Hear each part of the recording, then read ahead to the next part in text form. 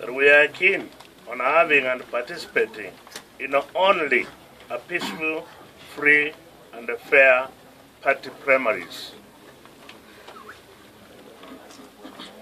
That we shall respect the outcome of such nominations carried out procedurally and in line with the provisions of Section 28 of the Election Act of 2012 and Section 18, subsection 1 of the Orange Democratic Movement Election and Nomination Rules, which state that the voters during the party primaries shall be registered party members.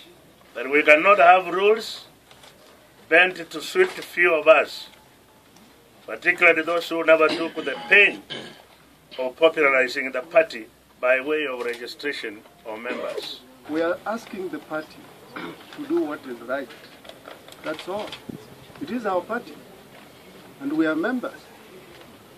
And this is a plea to the party headquarters that please do what is right. And what is right is very simple. Only registered members should take part in this exercise.